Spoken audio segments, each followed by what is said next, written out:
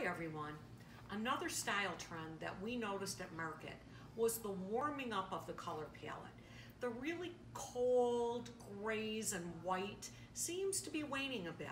What we've noticed is a lot of beautiful creams, still black and white, but everything warmed up with a touch of camel and caramel in both fabrics and leathers.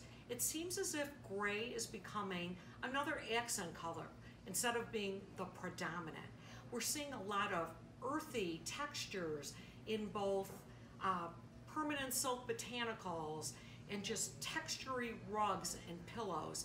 Everything goes to that whole feeling of the coziness of home that we've all learned to enjoy from our experience of the past year. So we hope you come in and check us out really soon.